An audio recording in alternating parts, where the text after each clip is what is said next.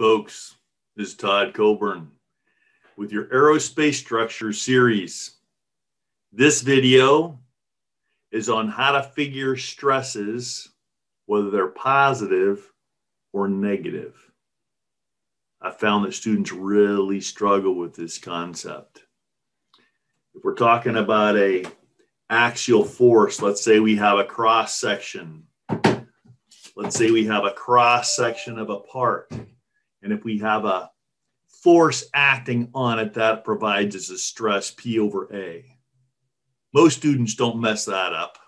You got a force, it's a vector. You can use your right finger. It's pointing in the direction of the force.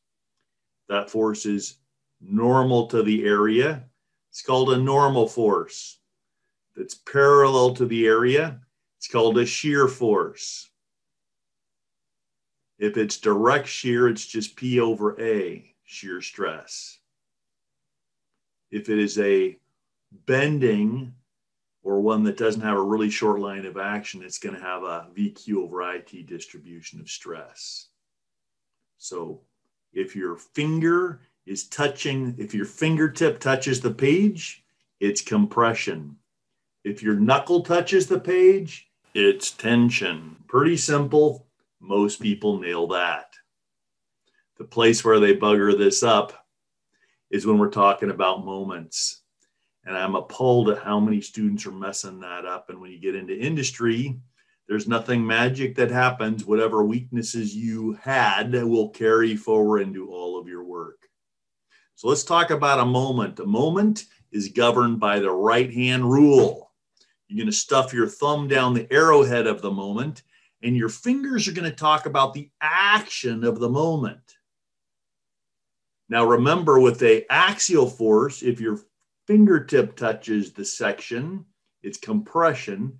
If your knuckle touches the section, it's tension. Same thing holds for a moment. Let's say we have a horizontal moment acting in the negative X, positive beam bending, sign convention.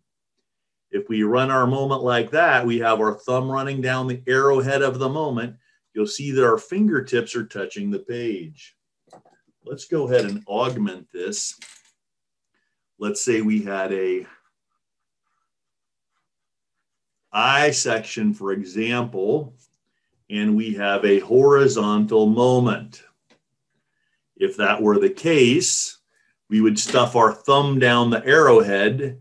We find that our fingertips are touching the page on the upper surface, which means the upper surface is compression. Let me say that again.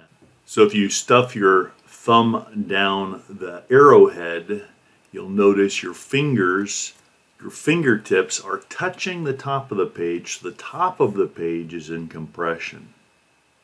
If you rotate this around, you see your knuckles are pulling from the bottom of the page. So the bottom of the page is in tension. You can also think of your palm pulling from the page as an alternate for your knuckle. Pulling from the page on the bottom, tension. Pressing on the top of the page with your fingertips, compression. Got it? But to stick with that whole fingertip knuckle idea, you could say the knuckles are pulling away and the fingertips are touching. They're pulling away from the bottom, touching the top. If we had a moment like this, then our fingertips are touching. This side is in compression and this other side is in tension. If we have two moments, let's say we have a horizontal moment, that's compression on the top, and a vertical moment, that's compression on that edge, then a point here will have compression for the two stresses. Point down here will have tension and tension. A point over here will have tension, compression. Fingertips, knuckle or palm, compression, tension, compression, tension. Got it? Critical. Enjoy.